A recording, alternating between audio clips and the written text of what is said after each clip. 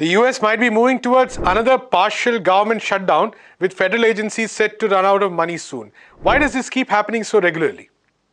Latest numbers from the UN Refugee Agency point to a horrific number of deaths among migrants fleeing to Europe. Why is the toll escalating? These are your stories for the day. This is the Daily Debrief. And before we go any further, if you're watching this on YouTube, please hit that subscribe button.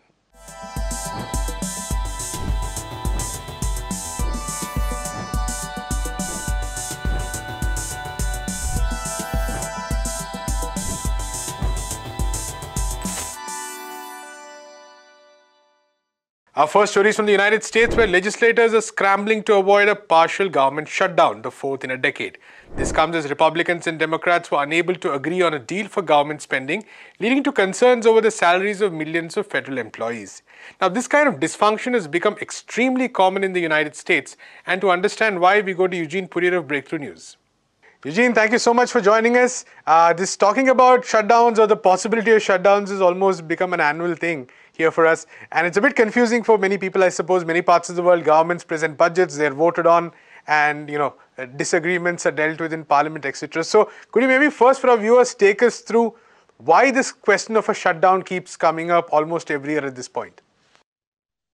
Yes, the U.S. government shutdown process is, very strange. It's essentially a neoliberal production. This is actually something that started in the Reagan administration when one of his legal officials put an opinion out that if there's a disagreement over how to fund the government, that the government cannot continue its operations that are considered quote unquote non-essential, which is always debated what that was. So prior to 1980, the U.S. government would never shut down in this way. But since then, it's become a relatively frequent occurrence, and it's become even more frequent recently because it becomes a way, the government shutdowns, the debt ceilings, all these artificially created deadlines become a way for either of the two parties, but oftentimes the Republican Party, to use their minority status or to use the status of these shutdowns as leverage to get things that they wouldn't normally be able to get because they have minority support inside of the U.S. Congress. And so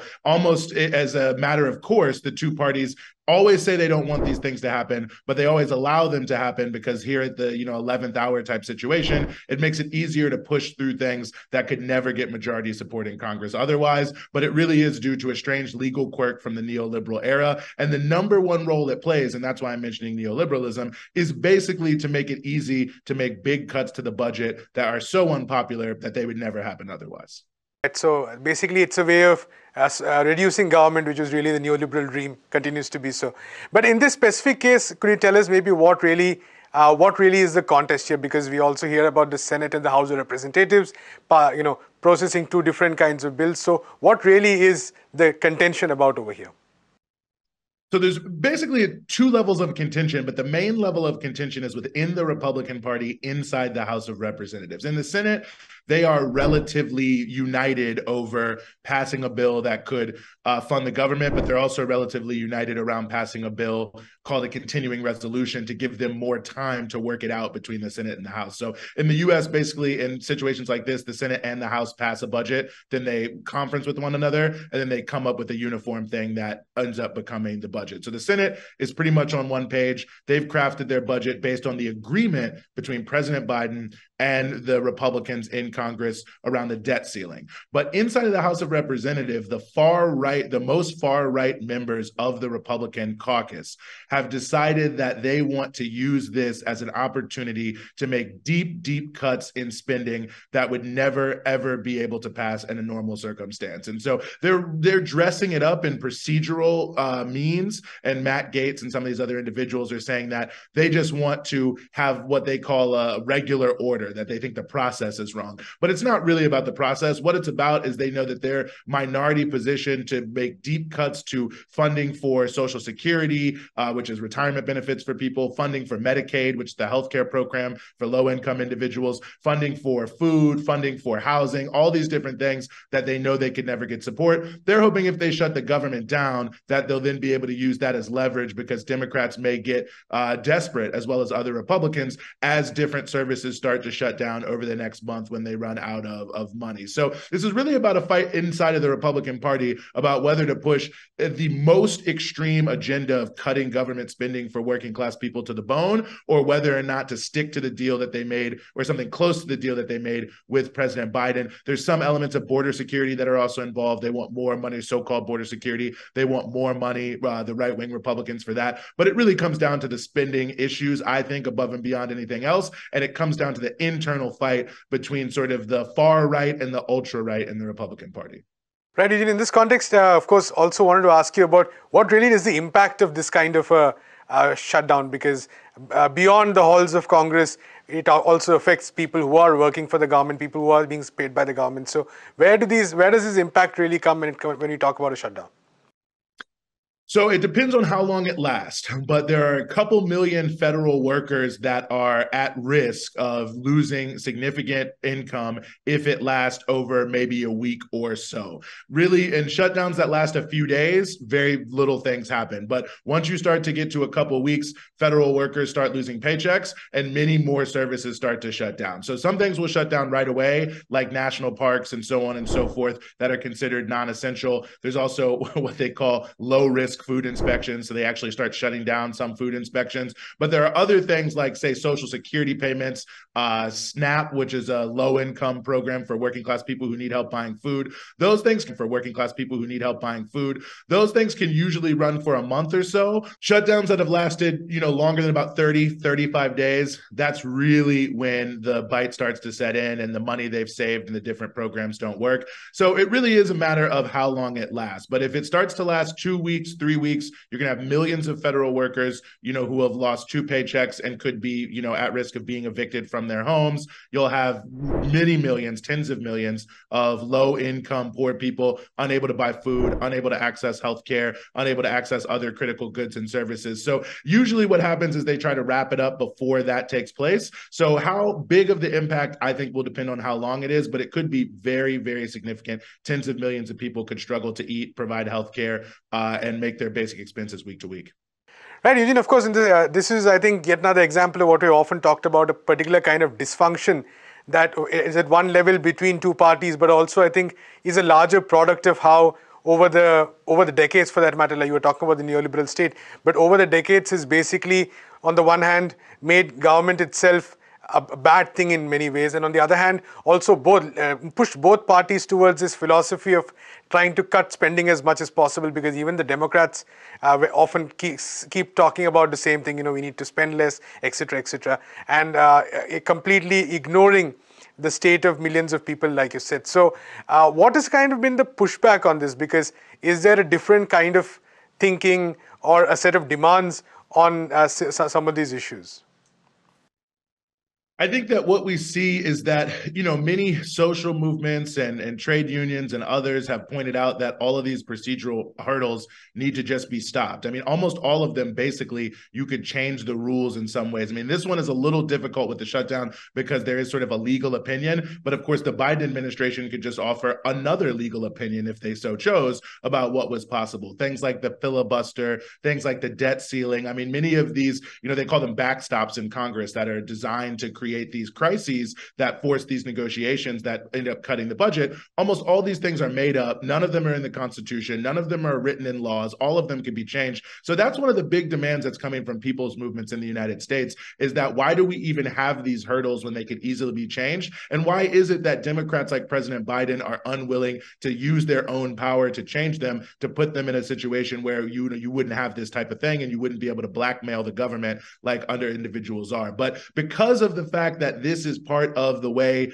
the both major parties keep the drift of the government moving in a sort of center-right direction, they actually have quite a bit of desire to keep it the way it is, because it makes sure that the demands of people's movements are harder to be heard in the halls of Congress and in the halls of the White House, because they'll just say, oh, well, we can't do it, because of this, because of that. So that's becoming a bigger rallying cry. And I suspect it'll be a big part of the presidential campaign in 2024 of people trying to put pressure on Biden to make a big change in how he approaches some of these procedural issues. Right. Thank you so much, Eugene.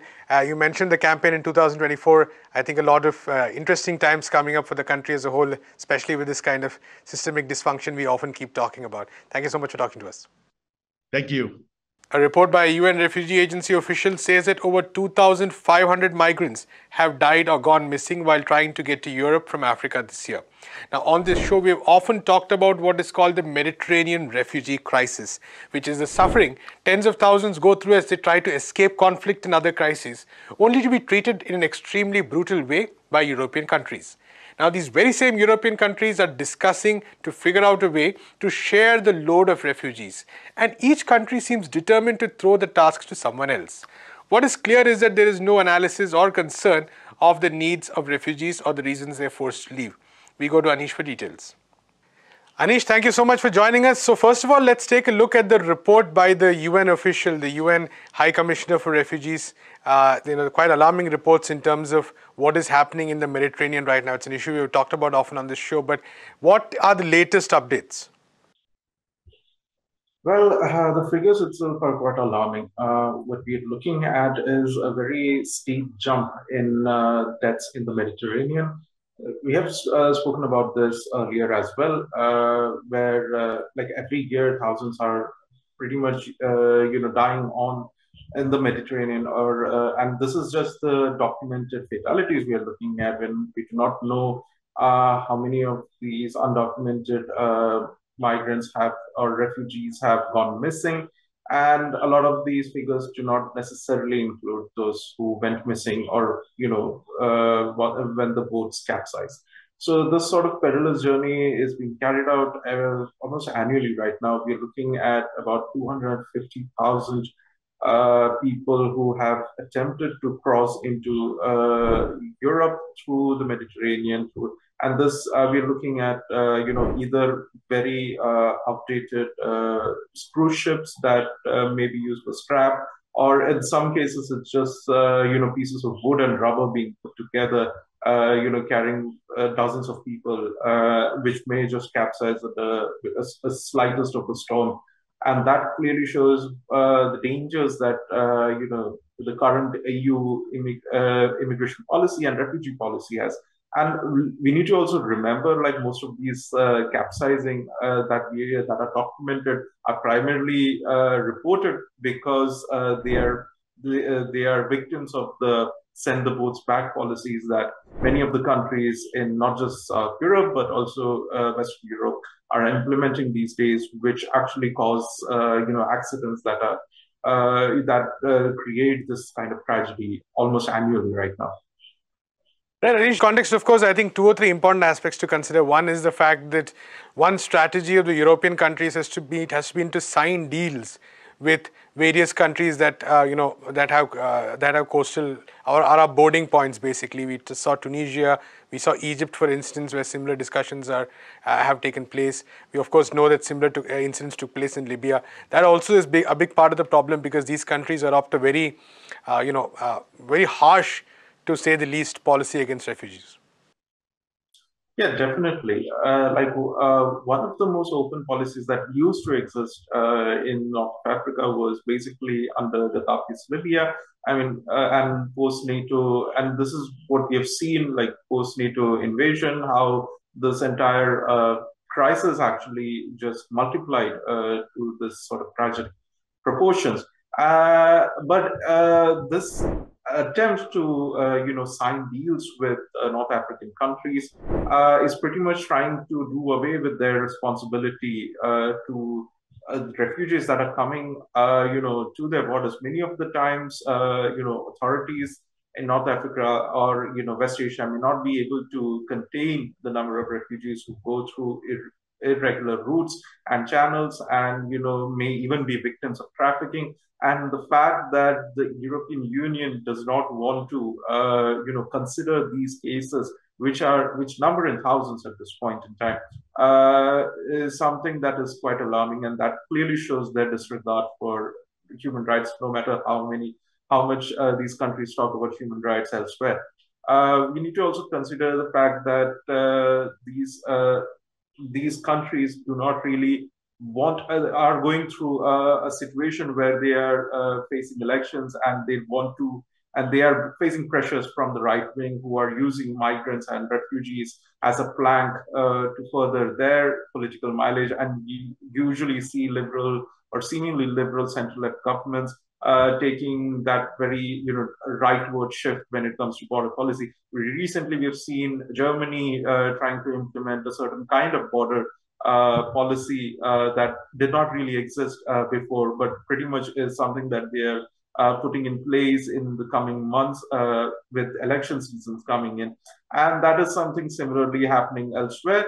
Places with right-wing governments, it's a very different case altogether, where they have clearly and adamantly put in place, very cruel, and that is putting it mildly, very cruel border policies that essentially, includes attacking refugee boats and refugee caravans, and that creates more problems than actually solving any issues at the current moment.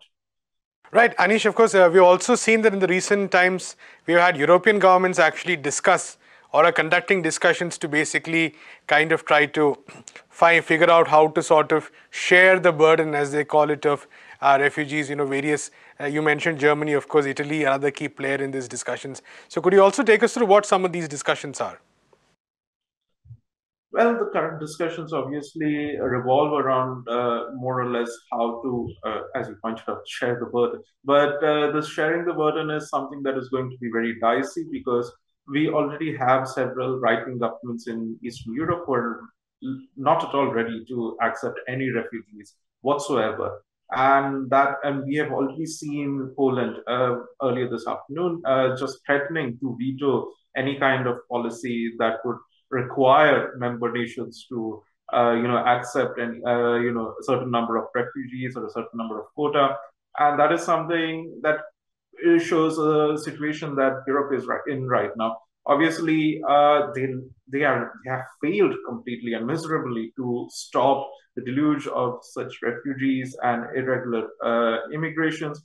And that primarily has to do with the fact that many of these countries are themselves involved in wars and conflicts that they have no stakes in, but is pretty much an extension of their imperialist past. And that is something that they do not want to consider. They do not want to consider, humane conditions, inhumane conditions that most of these refugees have to put up with. And obviously, Southern European nations are talking about, putting up this mask of decency by talking about sharing the burden. But many of these countries themselves have, conducted very terrible acts of violence against refugees. As government policy, we are not even talking about attacks on refugee camps, attacks on refugees and migrants and people of color in these countries that are different, from the government policy. But as government policies, they have included attacking refugees, and that is essentially just takes away any kind of, moral mileage they might have had in these discussions. And obviously, countries like Poland, countries like Hungary, who have very clear policies about not, inducting any kind of refugees or any migrants, undocumented migrants into their territory, is going to pretty much stall these discussions, no matter how much the German or the Italian or the French counterparts talk about how they are very close to such a deal. But this is definitely going to be, a big stumbling block in any kind of, such migrant sharing deal that they were talking about. Right, Anish. So what it basically does seem or look like is that after wreaking havoc in various ways in various parts of the world, European countries now trying to say that, on the one hand, trying to brand all of this as an issue of illegal, of trafficking, of illegal migration, etc., and trying to push back people who are fleeing from the crisis they seems to have caused themselves. Exactly. It is something that they just, obviously they do not want to talk about it. They do not want to address it, but this is pretty much the situation that they are in right now. Right. Thank you so much, Anish, for talking to us. An issue we'll unfortunately have to keep tracking continuously. And so we'll come back to you soon on this. That's all we have time for in this episode of Daily Debrief. We'll be back tomorrow with another episode. Until then, do visit our website, peoplesdispatch.org. Follow us on all the social media platforms. And if you're watching this on YouTube, do hit the subscribe button.